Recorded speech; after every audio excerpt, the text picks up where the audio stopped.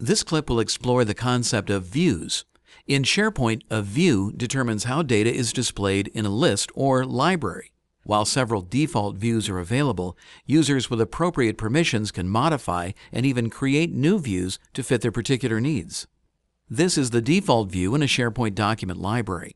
The columns include the document type, name, modified date, and the name of the person who last modified the file. And of course, it's easily sorted. Just click the mouse over a column name to reveal a menu used to sort the information in either ascending or descending order, or apply a filter. Here I'll sort the modified column in ascending order. The small arrow icon indicates the sort order. A filter is a handy way of limiting the amount of displayed information. For example, to display only Word documents temporarily, I'll choose DocX from the Filter menu on the Type column. To show all the documents again, I'll click Clear Filter from Type from the menu.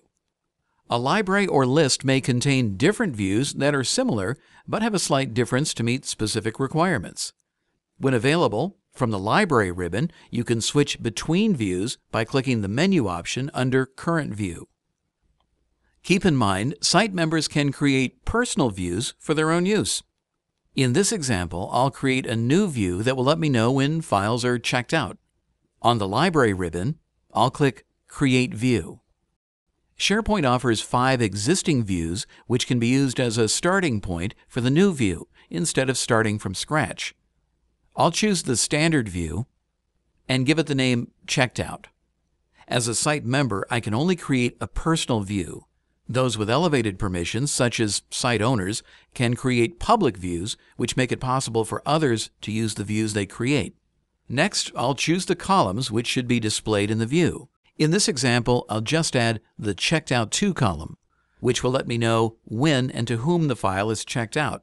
And I'll change its position to 3 so it displays as the 3rd column.